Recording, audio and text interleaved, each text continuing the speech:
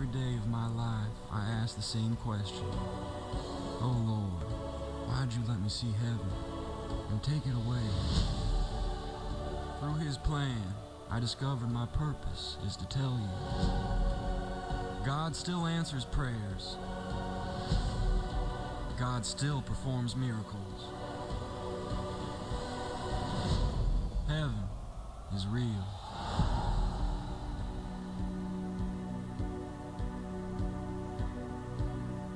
Well, I told the earlier group that I really have never gotten used to the fact that my life is for sale at Walmart.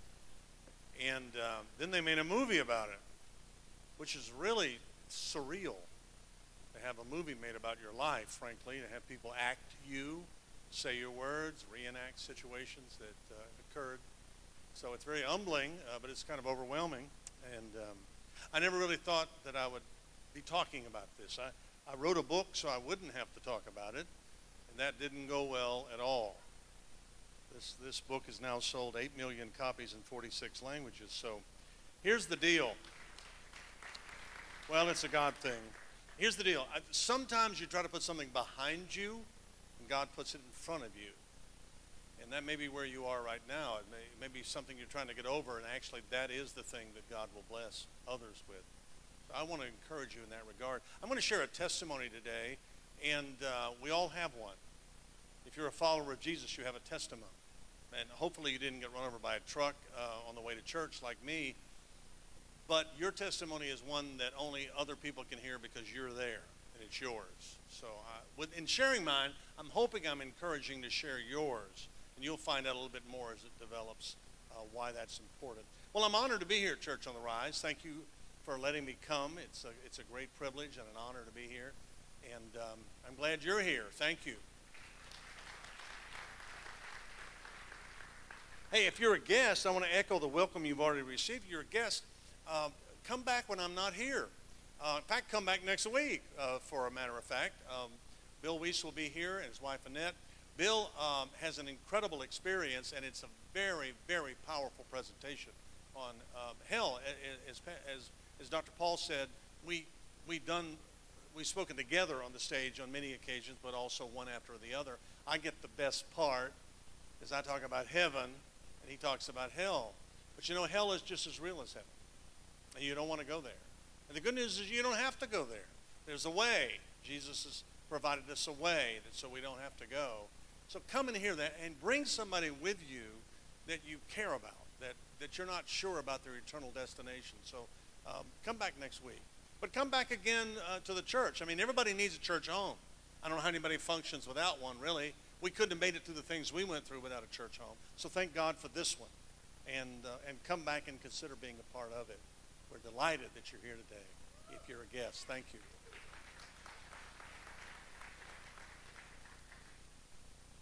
I'm going to sign books after this is finished, and I find myself at a lot of book signing tables over the years. And a lady walked up with a copy of this book, and she thrust it in my face. And the book was in bad shape. I mean, it had a lot of miles on it. It looked like it was torn up and dirty. And so I proceeded to sign it for her, because that's what she wanted me to do.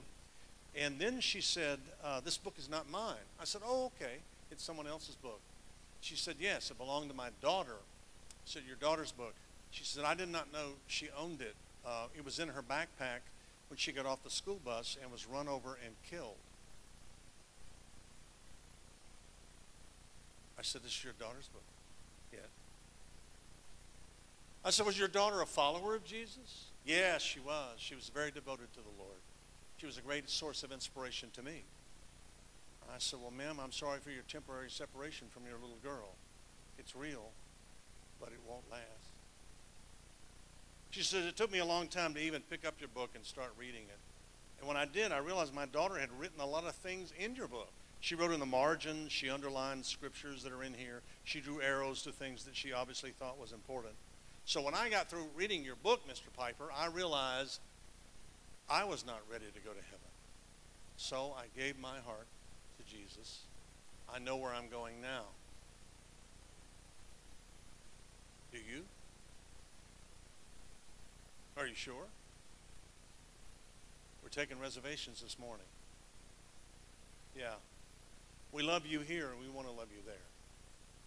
So before you walk out one of these doors, it is our prayer, as it was in the first service when we saw people come to Jesus, that you will too. I got run over on the way to church. I was a pastor, been a pastor for many years. I was in the radio and television business for years before that. But God called me into full-time ministry in 1985. 1989, I was attending a pastor's conference in East Texas at a conference center. I've written some books about it, and these are those books. I have some of the books with me today. 90 Minutes in Heaven is the one that obviously we've talked about. Daily Devotions is a book I brought with me. It's 90 stories for hope and healing, one a day for 90 days. Got some great stories in it. The other books that I do not have with me that I wrote are Heaven is Real, Lessons on Earthly Joy, for people who are trying to get through tragedy and pain and suffering and trying to make sense of it, get to the other side of it. I got killed on a bridge. It's about crossing bridges. Getting to Heaven is a book I wrote about the words of Jesus from John 13 through 17. How do we live on the way to heaven? You know, if we made a reservation already, how should we be living now? That's what that book is about. And the other book is my wife's book, Eva, A Walk Through the Dark. The movie is based as much on her book as it is in mine. She is the hero of the story. I'm a survivor. She is an overcomer. She's the caregiver who took care of me and our family and got us through this long, dark night. She's a hero. I was at a conference center in East Texas. Well, they made a movie about it too. I guess the next slide is that movie, or it should be. And it is. We have a few of those movies out there on DVD. Like I said, it's just bizarre to have a movie made about your life. Hayden Christensen, the young actor who played Anakin Skywalker in all the Star Wars movies, plays me. I told the first group that my kids have started calling me Darth Preacher. I don't know why, but kind of where I am now. Kate Bosworth plays my wife, beautiful actress, very fine actress from Superman Returns and Remember the Titans. This is Fred Thompson's last movie, a great, fine actor, but also a senator from Tennessee. Big, booming Fred Thompson plays a very crucial part in this movie. Michael W. Smith not only wrote the music for the movie, but he is in the movie. He stars in the movie. Great songwriter, Christian performer of many years. So it's a power-packed movie. We don't watch it. It's just too hard for us to see again and again. And the next picture probably is my new book. Is it? Let's see. Yeah, it is. Hey, I tried desperately to get this book here today because it's released on Tuesday. Yeah.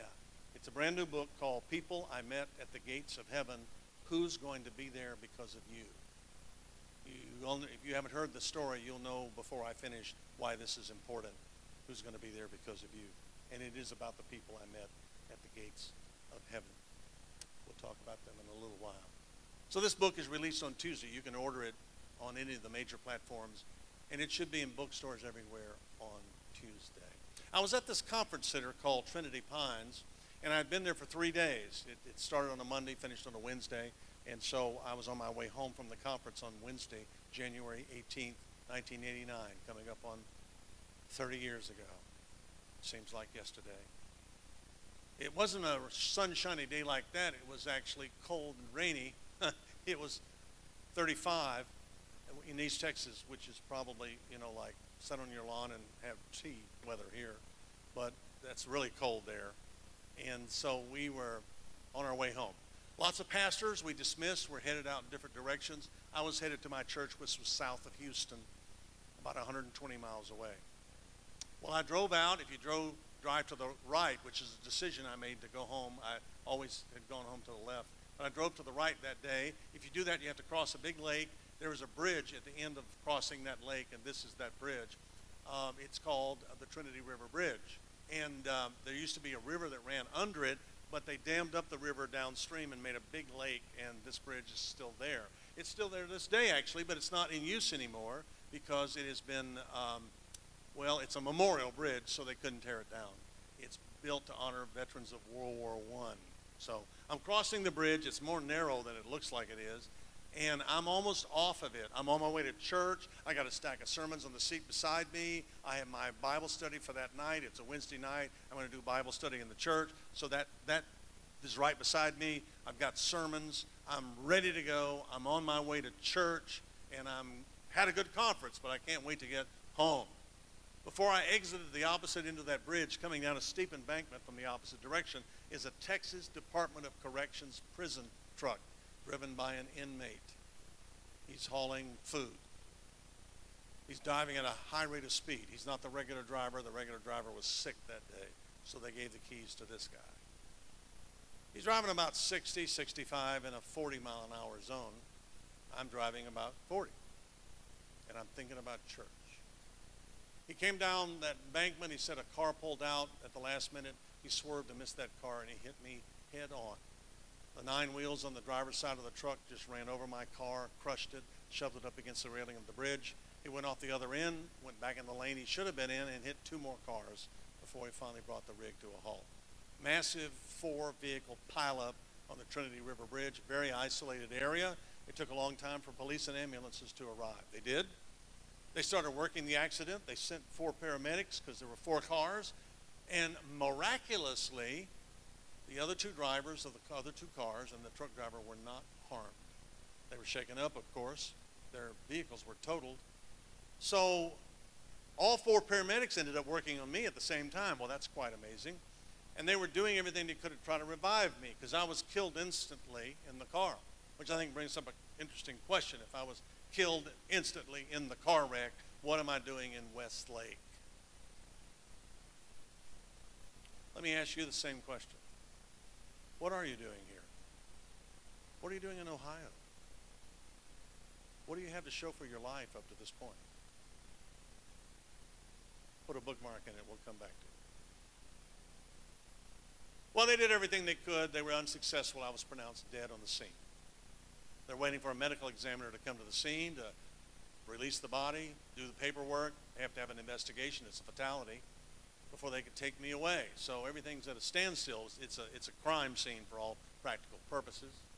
This next picture is from the newspaper in that area the next day, a Huntsville newspaper. It's kind of grainy, but it's an old picture. And there's the picture of a car up on the railing of the bridge. You could see a tarp inside the car. All the windows obviously have been knocked out. So I am under that tarp, dead. Traffic now is backing up in both directions because it's the only bridge across that lake. Behind me are lots of pastors who have been to the same pastors' conference I've been to. And they're headed home, or they're headed to their churches to do Wednesday night Bible studies like me. They're not going anywhere now because the bridge is blocked. One of them, at least, walked up on the bridge, he and his wife, Dick and Anita Honorecker. He pastored a church north of Houston, mine was south of Houston. We're on the highway on our way to do the same thing, do a Wednesday night Bible study.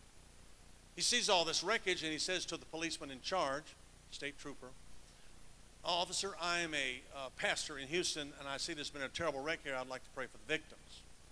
And the policeman said, "Well, that's very kind, but there's no one to pray for. Everyone else is okay, but the man in the red car, he's dead. He's a fatality. He didn't make it." Well, the policeman said that, God spoke to the preacher, which we've decided is a good idea. Don't you want a preacher God speaks to? Yeah, so do I. But let me say this to you. I think God's doing a lot more speaking than we are listening. Yeah. He was listening that day because God said to him, "Pray for the man in the red car." Well, that didn't make any sense to him. I was dead. 4 paramedics worked on me. They couldn't possibly revive me.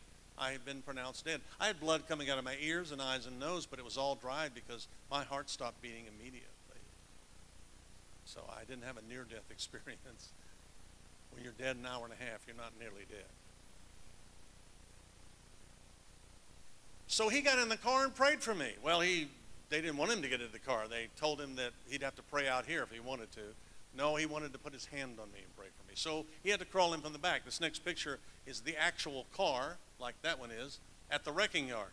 And you could see the car in the top photo, the trajectory of the truck that ran over me, and it crushed my head against the side of the car, so I had massive brain damage. I was impaled on the steering wheel. You could see how he crawled in from the hatchback, from the back of the car, because it's the only way he could get in the car. The next picture actually shows a side view, so that the steering wheel went horizontal and into my chest, so I had internal injuries.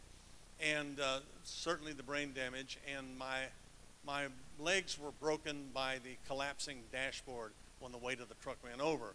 My right leg was broken at the knee. It no longer went this direction. It went the opposite direction, and it hit my left leg. I must have slid in the seat a little bit, right above the knee, and it severed my left leg just above the knee. It was such a massive injury that 4.5 inches of femur, the largest bone in the human body, was ejected from the car and never found.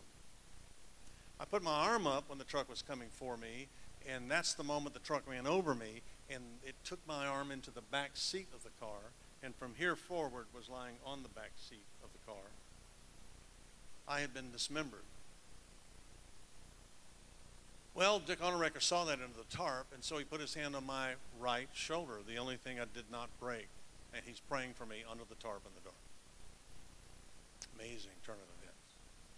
Well, they did find my ID. You know, they searched me to try to find who I was. When they found my ID, they called my home in Friendswood, south of Houston. Nobody was at home. My wife was teaching school. She was supposed to go with me on this conference, but she had 8 new students at the beginning of the January semester, and she did not want to leave her 8 new students with a substitute teacher, or she would have been in the seat beside me in the car. Well, she was at school. They didn't know that. So they did find my business card in my wallet, South Park Church, Don Piper, pastor. So they called my church and told them I'd been in a terrible accident, but not that I was dead, because they haven't notified next of kin yet. So all the church knows is I've been in an accident, and they started praying. I was on my way to lead a prayer meeting, and suddenly I became a prayer meeting, and they started calling everybody in the Houston phone book. That's a lot of churches in the Houston phone book, 6 million people in that area.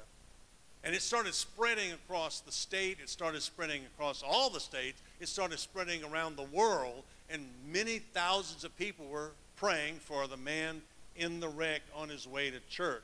Most of them did not know me, although 30 years later, I'm still meeting people for the first time who prayed for me that day. Met one in Modesto, California, just not very long ago. The man was crying. He extended his hands, and he was crying, like loudly. And he said, finally, when he got a hold of himself, he said, "I prayed for you that day." And I said, "Well, it worked. I'm here." And he said, "No, you don't understand. I prayed for you in Taipei, Taiwan. It was the middle of the night when I got the phone call." So I'm still meeting people who prayed for me. God is not only speaking more often than we're listening, he's listening to everything.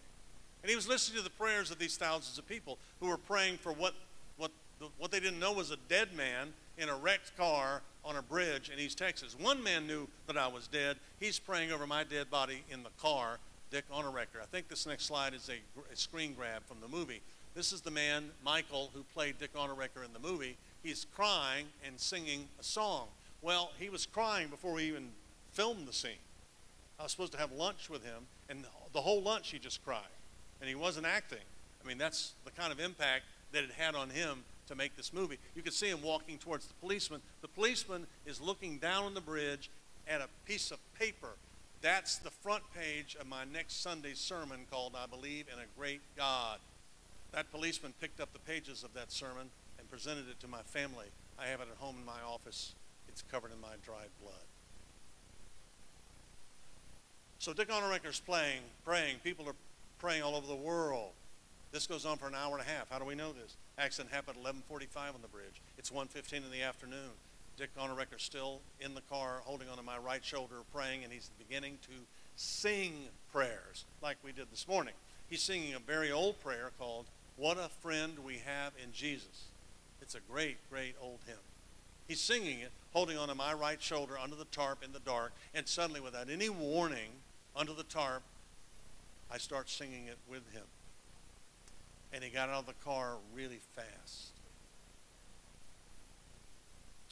Well, you would, too. And he ran over to the policeman and said this preposterous statement: "Officer, the dead man is singing." And nobody believed him, but I do remember singing with him, even if I didn't know who he was. He had to really plead with them to check on me one more time, which is just a completely different story. So he finally prevailed. They checked on me, and they found out I was alive. Not very alive, but alive. So then they had to get me out of the wreckage of that car, and that took a lot. They had to actually order equipment that was not on the scene to be brought out there from 30 miles away. They had to dismantle the car. They put me on a gurney eventually, and they started taking me to a series of hospitals. This should be a picture of those hospitals. Well, they weren't able to handle the kind of catastrophic injuries I had. They were going to airlift me from the Huntsville Hospital to the nearest level 1 trauma center in Houston, Memorial Hermann Hospital, 80 miles away, but the weather was too bad for helicopters to take off. So I had to be transported by ambulance those 80 miles in a driving rainstorm on a Wednesday afternoon. Accident happened at 11:45 a.m. I arrived at Memorial Hermann Hospital in Houston at 6:15 p.m. that night, 6.5 hours after the wreck, and I would be in a hospital bed from that moment forward for 13 months and have 34 major operations to put me back together again. So why does this matter? Here's why I think it matters. I believe God answers prayer. I may not look like much, but I am an answered prayer. I had nothing to do with my survival. I didn't. The moment the truck struck me, I was standing at the gates of heaven. If you've been there, you don't want to be here, even Ohio. And I didn't want to come back. But these people were praying, and God said, yes. So I'm here, and I'm here as an answered prayer. How many of you have been to a wedding recently? Anybody? Wedding? Okay. You know how this works. The officiant comes and stands in the middle. The person who's going to conduct the wedding. He'll be very dignified. She will be very dignified, but we know them. We know they're not. But they'll look that way. Then out of the side door will come the groom and the groomettes. And the groom and the groomettes will stand facing outward. They also will look very dignified, but we know they're not. So here they are looking out. Then there'll be some music, nice music, and coming down the aisle will be some attractive ladies in dresses they'll never wear again, and they'll stand over here. They're all facing out. And now, the moment we've been waiting for, the doors will open. Coming through the back door, often on the arm of her father, is the bride. Now, when the groom walks in, they'll just lean over and say, is that him? What happens when the bride walks in? People stand up, they turn around. They've come from miles and miles to see her dress. That's what they're here for, and that's what she wants them to see, her dress. I had an accident 30 years ago, and my daughter got married about 14 years ago. I remember walking her down the aisle. My daughter is currently a stage 4 cancer victim. She's already had one of her kidneys removed. She's in chemotherapy. My daughter Nicole, I walked her down the aisle to marry Scott. I looked down the aisle at Scott and realized no one is worthy to marry my daughter. But I brought her down anyway. She seemed to love him. She leaned over to me, and this is what my daughter said to me. Daddy, I sure am glad you're here today.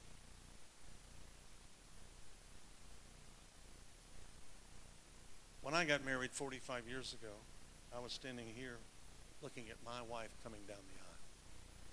I'll never forget it. How awesome it was. How beautiful it was. How memorable. Listen to these words from Revelation 21. Then I saw a new heaven and a new earth, for the first heaven and the first earth had passed away, and there was no longer any sea. When the Bible says there's no sea, it means nothing separates us from each other in heaven. Let's face it, oceans separate us here on earth. Not as much as they used to when this was written, but they still separate us. Nothing separates us from each other in heaven. We're all together all the time. I saw the holy city, the New Jerusalem, coming down out of heaven. Now listen to this. You may have heard this before, but you may never have thought about it this way. I didn't before I was hit by a big truck. I saw the holy city, the New Jerusalem, coming down out of heaven from God, prepared as a bride beautifully dressed for her husband. Now that's the image that Scripture gives us about heaven. And that's the way we should think about it. Like a groom standing at the foot of the aisle with incredible anticipation about the bride, which of course is the church. This is the people of God. Listen, we don't think about heaven like that, do we? In fact, we don't think about heaven until we're not having a wedding in the place. There's a body in a casket up here, and we're having a funeral. Then we think about heaven, because we're about to take him or her out to the cemetery. That's when we think about heaven. What if we thought about heaven and lived like it, where we anticipated it? We're so excited about it, we're trying to help other people get into it. Well, that's what the Bible says we should do. We should think about heaven like a groom looking at the bride coming down the aisle. I think we'd be a lot more excited than we seem to be in this life now. Now, the dwelling of God is with men, it said. And he will live with them, and they will be his people, and God himself will be with them and be their God. In those verses, 3 times, the best thing about heaven is mentioned. This is the best thing about heaven. 3 times. You will be with God. That's the best thing about heaven. Oh, yes, there are angels. I saw them and heard them. Oh, yes, there is a street of gold.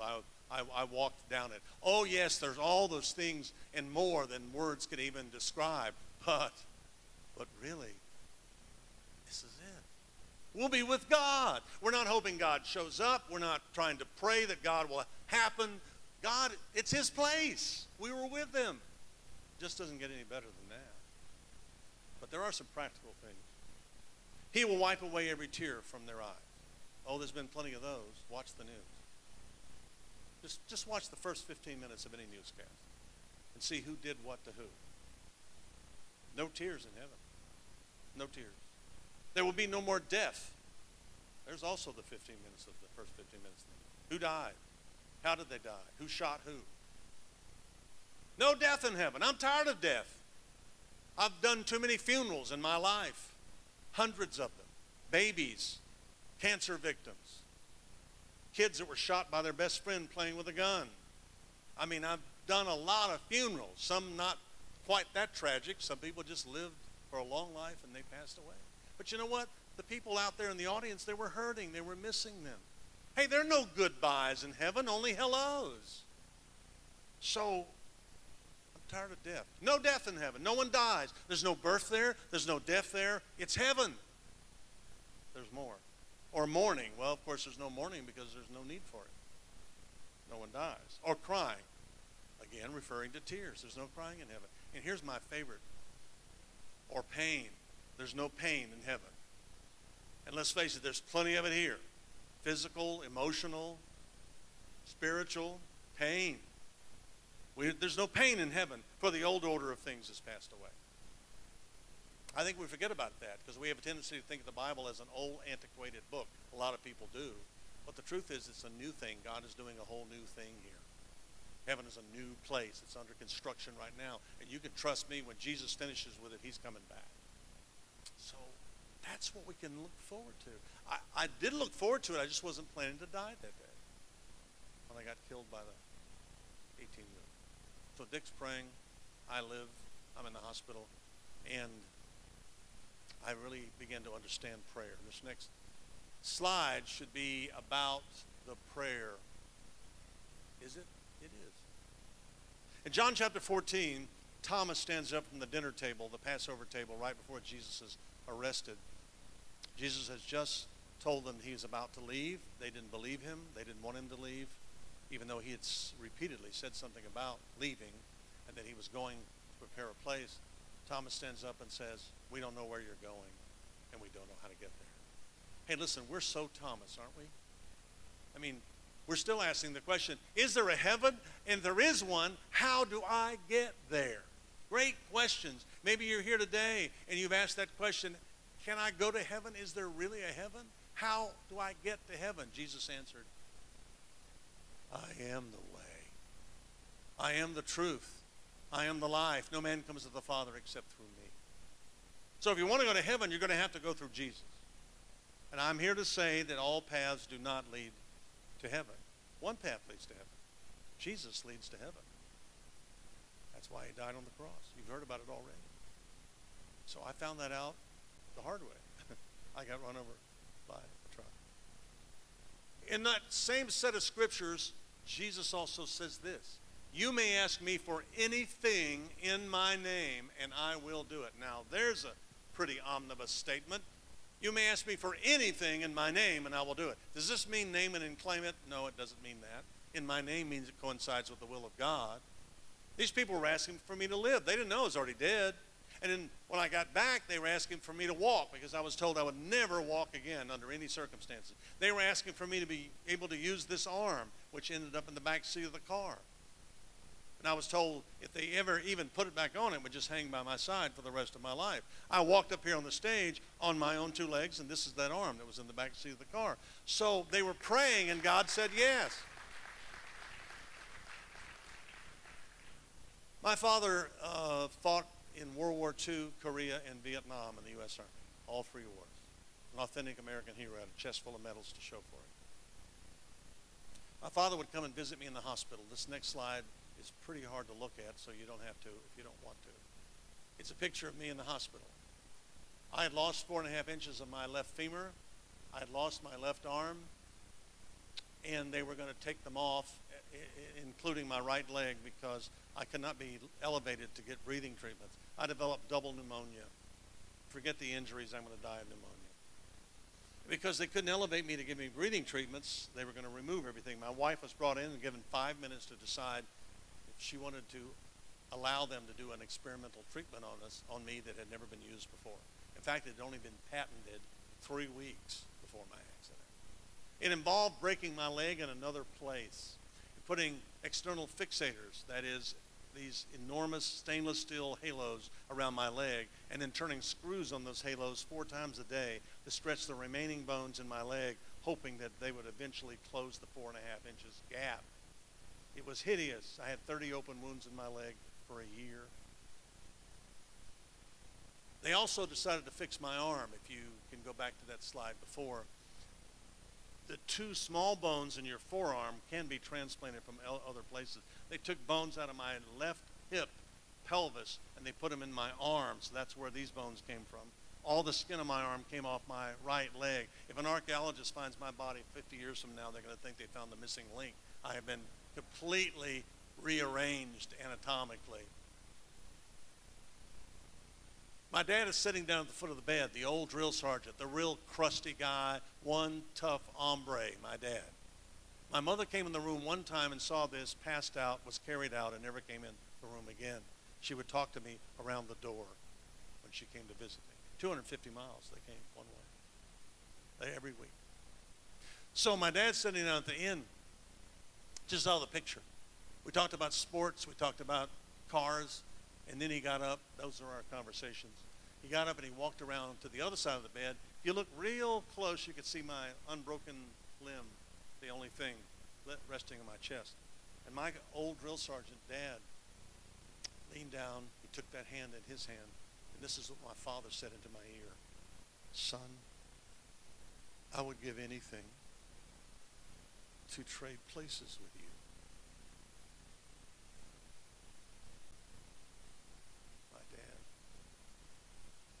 Meant what he said.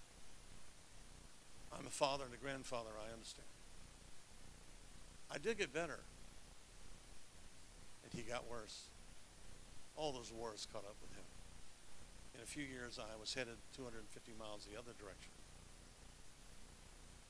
holding my dad's hand. Instead of weighing 190 pounds, he weighed 100. He was in a fetal position. And I would hold his hand and say to my father, Dad, I really love you. I would go outside. My mother would follow me outside. My mother stood beside my father's bed for 61 years. She would take my hands and she would look up into my eyes. My mother would say this, Son, the doctors have done everything they can to make your dad feel better. They tried, really. But nothing makes him feel better than when one of his children comes to talk to him. When's the last time you really talked to God the Father? Really? What do you think would happen in Ohio if you decided to pray for people who are not ready to go to heaven with the kind of passion that preacher did over my dead body in the car? I'll answer that question. A revival would start here. Why not here? Why not now? It starts with prayer. I am an answered prayer. Nothing to do with my survival. Jesus also made this statement about miracles in the same set of scriptures. And he was trying to prepare them for what's going to happen next. Remember, he's about to leave, be arrested. So he's talking about miracles, and that's the slide after the next one. Here's the statement he makes. Same scripture, John 14. I tell you the truth, anyone who has faith in me will do what I've been doing. He will do even greater things than these, because I'm going to the Father. What an amazing statement. He's talking to guys who saw him do miracles. I mean, make the lame walk and give sight to the blind. They were standing outside the tomb when Jesus said, Lazarus, come forth. Lazarus comes waltzing out of the tomb, and he's telling these guys now, and you, anyone who has faith in me will do what I've been doing and will do even greater things than these. What an amazing statement that is. I think God's doing some of his best stuff now. You're gonna need a miracle. If you live long enough, you need a miracle. God is still in the miracle business. I know, because it's a miracle I'm here. I got run over by an 18-wheeler and a head-on collision. Killed instantly. I lost my left leg. I lost my left arm. I've got my left leg. I've got my left arm. God is still in the miracle business. Another lady walked up with this book, and she's clutching it to her chest. It's in the lobby of a church, just like that one out there. She leans over the table, and she's very uncomfortably close to me, and here's what she said. You sent me this book in jail. I said, yes, ma'am, we send a lot of books to people who are incarcerated. Wednesday, a week ago, I was at the Women's Correctional Facility in Honolulu, Hawaii, speaking to all the inmates in the state of Hawaii who are ladies. I enjoy being with people who are incarcerated because they need a miracle. They need hope. They need to know that there's a new normal and they won't be like they were before. This lady says, I was in for my 6th DUI. I'm an alcoholic. And I thought I was going to die. I'm in my 60s. I've never been to jail. And so I asked one of the other ladies when I finally got up the courage, how do you make it? How do you get through this? And she said, I'll tell you how I got through it. Somebody loaned me this book about this guy who was in a wreck, and he was never going to be the same again, and he had to find a new normal. He'd been knocked down, but he hadn't been knocked out. How do I get this book? Well, I don't know who has it, but maybe you can get online and order it. She did. We sent it to her. Now she's standing in front of me in the lobby of the church. And here's what she said. I've come to ask you to pray for me, because 3 weeks from today in the church that we were standing, I'm going to start leading Celebrate Recovery for alcoholics and addicts.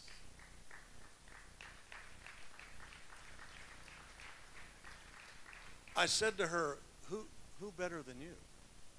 Yeah, who better than you? I think that's a miracle. I think God's still in the miracle business. Greater thing. Anyone. I knew I was never going to be the same after the wreck happened, and I descended into depression. I had seen heaven and had it taken away from me. If you could just go to that last slide where I'm in the bed, that'd be great. This is the way I lived for a long time. You could see where they took the skin off my right leg. You could see where my right leg was broken at the knee.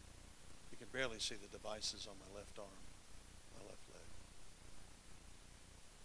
One morning at 3 a.m. after many weeks in the hospital, I started shaking my fist, and this is what I said. Why can't you send somebody here who understands what this is like? If I could talk to somebody who gets this, everyone's nice to me, they're praying for me, but I want to talk to somebody who understands what this is like. I think I can make it, no matter what the outcome. And God rebuked me. I heard some music that was playing beside me, and here's what he said to me. Listen closely. This is not about you, it's about me. And what I could do through you now, I can never do before the truck hits you. You need to get over your pity party, and you need to turn your pain into a purpose. You need to take your test and make a testimony. You need to take your mess and find a message that's going to bless somebody else.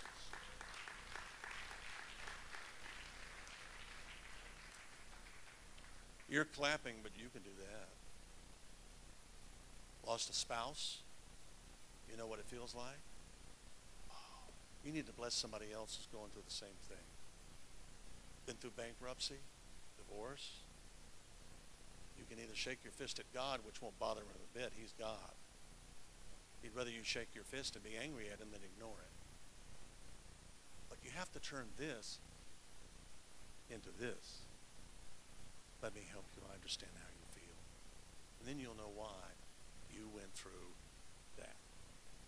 I call that finding a new normal. I've been calling it that for 30 years. I've been beaten up, but I'm not beaten. And neither are you. God help you, help others know him. When the big truck hit me, I was standing at the gates of heaven immediately. I didn't go down a long tunnel. There wasn't a bright light at the end of the tunnel. When you're hit at 100 miles an hour, I was in heaven. And if you read the rest of Revelation 21, you'll find out there are 12 gates to heaven, 3 on each side of the great city of God. And the reason it's 3 on each side is because it doesn't matter what direction you come from in this world. Just come. 12 gates. I'm at one of the gates that looks like the inside of an oyster. It's made of pearl. It's a pearl gate. That's not just an old song. It's a reality.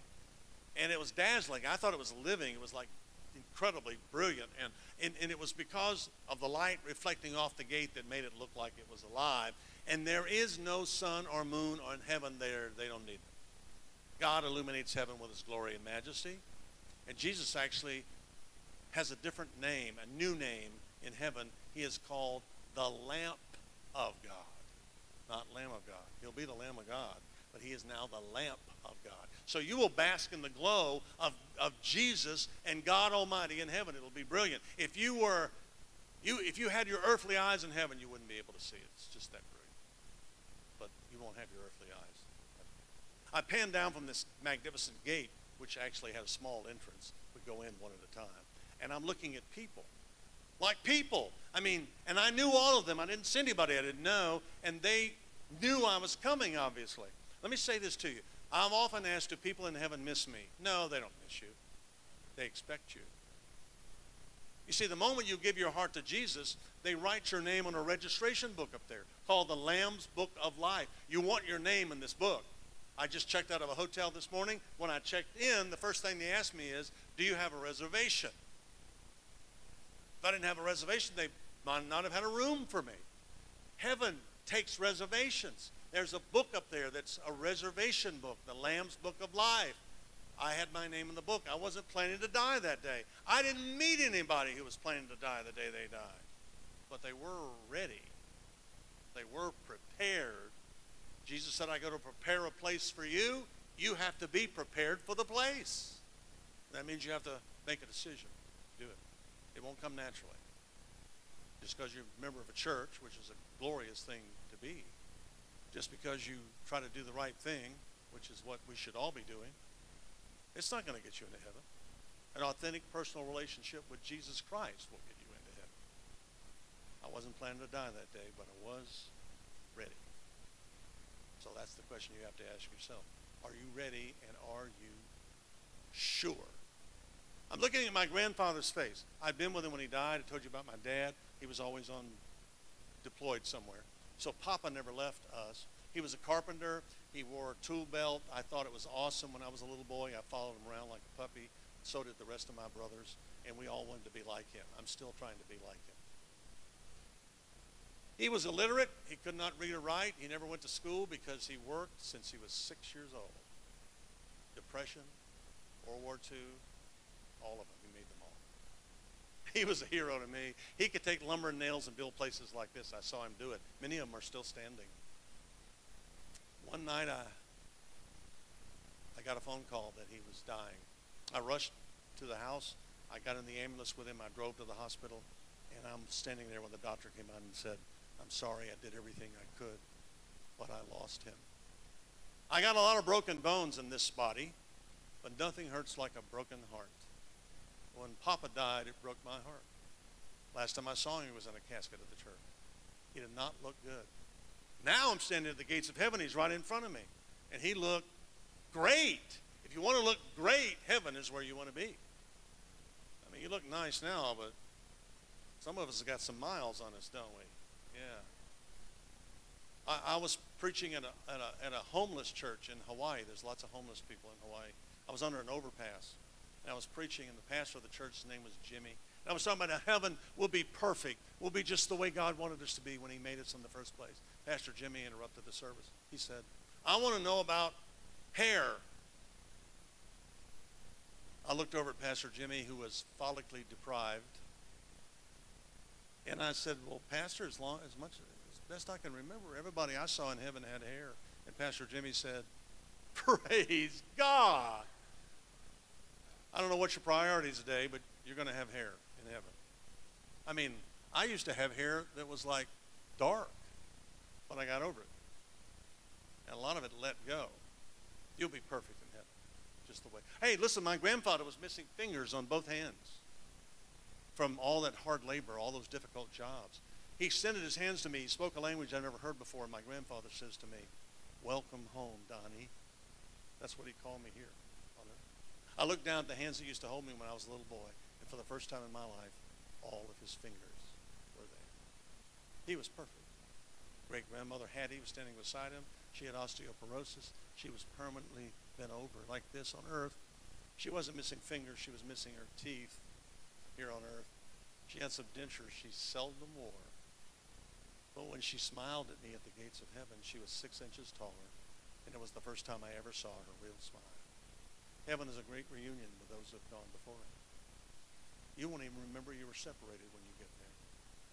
They don't miss you. They expect you. There were some friends from high school that died when they were 18 years old. Oh my goodness, what a tragedy that was for us 18-year-olds. We just didn't even know how to process that. My great-grandmother was 78 when she died. So there is no age in heaven because there's no time in heaven. There's no birth there. There's no death there. There's no age there. It's eternal. So that's not an issue. No one ever talks about it. It's just not important. Here, age is very important. There, never important. It's timeless. Time. I could have been in heaven for 90 years, not 90 minutes. I was away from earth for 90 minutes. So I'm surrounded by these people. And I'm trying to think about them. Did they really know each other on earth? No, they didn't. Of course, everybody knows everybody in heaven. There's no introductions there. You will know as you are known. And so I'm surrounded by these people. And then I came back to this. And I'm laying in the bed and I'm thinking about all those people. I didn't tell anybody what I saw for a couple of years. I didn't have the words for it. But I kept thinking about those people. And here's what I realized after I thought about them, individually and collectively. These are the people who helped me get to heaven. They took me to church when I was young and my family didn't go to church.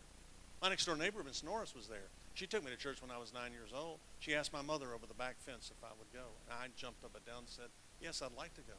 I go with my grandmother. She takes me, but I don't get to see her very often. Miss Norris said, be dressed and stand by your mailbox on Sunday morning. A whole station wagon full of kids pulled up in front of my house. You could hear them down the street.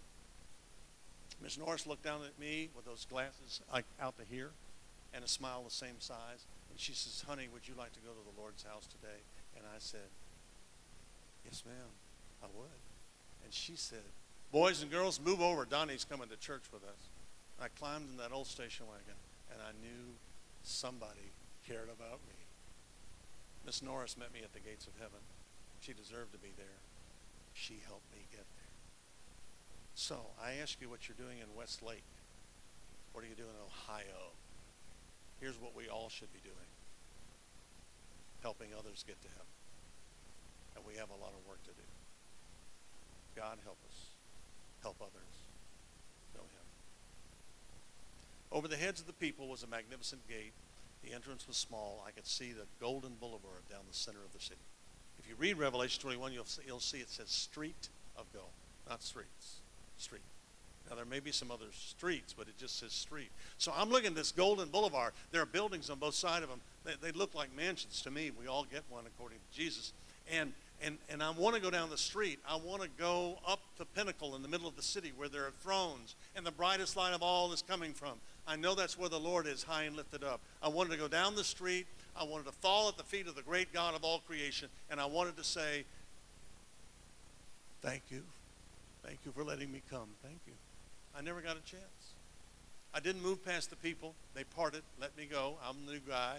And I'm immediately immersed in angels. They're everywhere. Now, there was one with me in the car holding my hand. I didn't know that until a while back. I thought Dick Onderrecker was holding my hand. He never touched my hand. But I was holding a hand. Angels are everywhere. We do not become angels in heaven. separate group of beings from us, created for a separate purpose from us. But they're the ones who bear us up, and they're the ones who protect us. And here I was surrounded by angels. Some of them had 6 wings, some had 2 wings, some had no wings, and they were everywhere. I could actually hear their wings, not just their voices. You can hear their voices. I could hear the wings of angels. What a comforting and encouraging sound that was. And I could hear the music, thousands of songs at the same time without chaos. When I was a young guy, I was a disc jockey for a lot of radio stations. One of the things you never did on the radio is play 2 songs at the same time. You want to see the switchboard light up, that would do it. People call and say, I like both those songs, but I only want to hear one at a time. In heaven, I heard thousands of songs at the same time without chaos, all of them glorifying God, for he alone is worthy of our worship. One song was kind of above the rest of them, and here it is. Holy, holy, holy. Over and over again, because he is. And this is his place. Which brings up an interesting question. How did I get to heaven? Because I am not holy. I have witnesses. Ask my wife. Ask my kids. Ask my church. Let me tell you how I got holy. On a Sunday morning like this one, and I'm in a service like this, and at the end of the service, the pastor said, who wants to go to heaven? We're taking reservations this morning. And I was sitting on the 3rd row, right where you are, sir. They were singing some music up here. And I mean, I was like in a 3-point stance. I'd been going to Bible study because I got my driver's license. I could take myself to church even though nobody else went in my family. I sat in that Bible study class of teenagers came to my house and invited me to church, which is the way it works. And so I read the Bible, and I was so interested and so it was so urgent in my life. So when he said, who wants to go to heaven? And they stood up, I practically ran down the aisle. I took the pastor's hand and I said, I want to go to heaven. And he said, son, this is the best decision you'll ever make. I didn't know that 22 years later on a lonely highway in East Texas, an 18-wheeler was going to run over me and kill me. But thank God I was ready.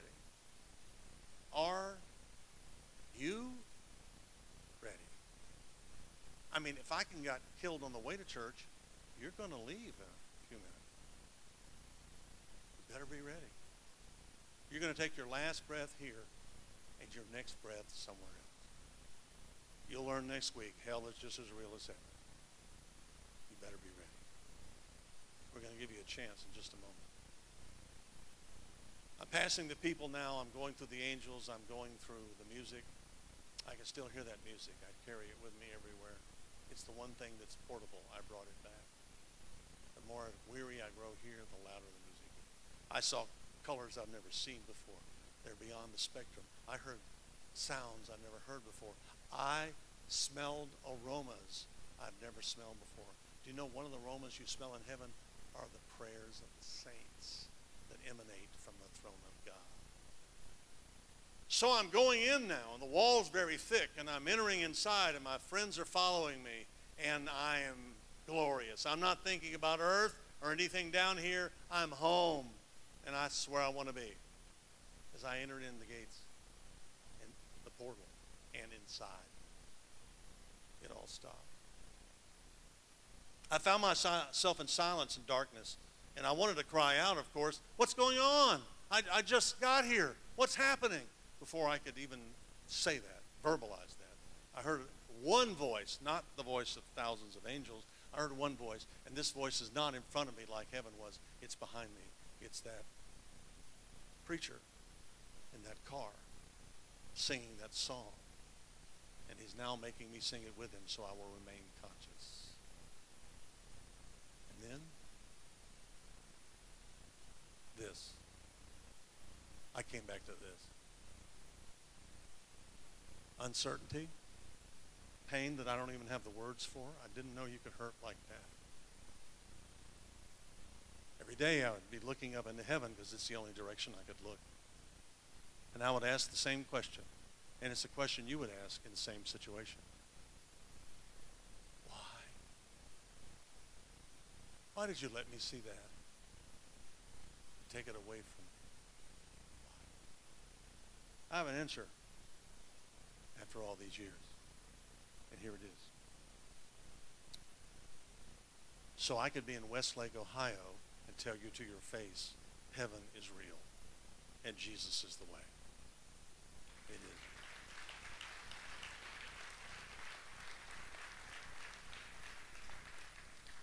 As wonderful as that is, it won't matter at all if you're not going. So right now, we're taking reservations. Everybody in the room can make a decision today. Everybody. Oh, and you say, I've been a Christian for years. Good. Wonderful. I'll see you there. But let me ask you a question. Who's going to be in heaven because of you? Are you finished? I don't think so. I notice that very few of us rapture right after we get saved. That means we're here. That means we have a lot of work to do. All of you can think of a neighbor, a coworker, a classmate, family member, a friend that you care about here that you're not sure is going to heaven at all. When's the last time you brought them to the church? When's the last time you told them about Jesus? When's the last time you gave them a Bible?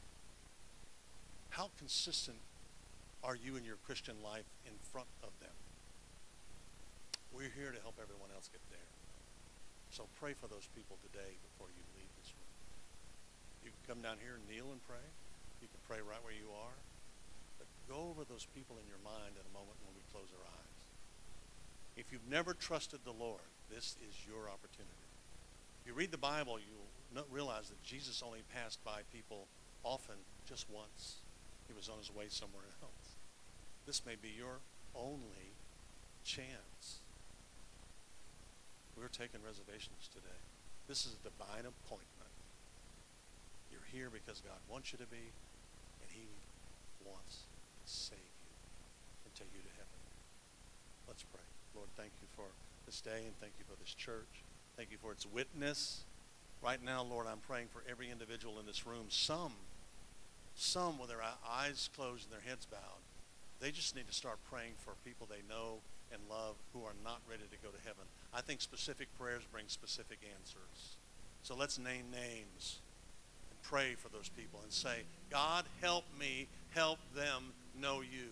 Use me, God. I want to see them at the gates of heaven someday. There may be others in this room. In fact, there should be. There probably are. People who are not ready to go to heaven. Truth be told, they're not ready. They're not sure they're ready. Lord, let's look for honesty right now. If you're in this room and you're not sure that if your life ended today, you would go to heaven, and you would like for me to pray for you, I'm not going to identify you, obviously, and I don't know your names. I'm not coming to where you are. But in a moment, I'm going to ask you just to lift your hand and say, Don, I am not sure I'm going to heaven, so would you pray for me? If that is you, with no one looking around, just lift your hand right now. I'm not sure I'm going to heaven. Thank you. Thank you. Great. Thank you. God bless you. Thank you. Thank you. All over the room. Thank you. Okay? You could put those hands down. No doubt there are probably some others who just couldn't quite lift that hand up into the air. But you, in your heart, you're not sure of your salvation. You're not. We're not trying to make you doubt it. We just want to be sure because we love you and we want to see you in heaven someday.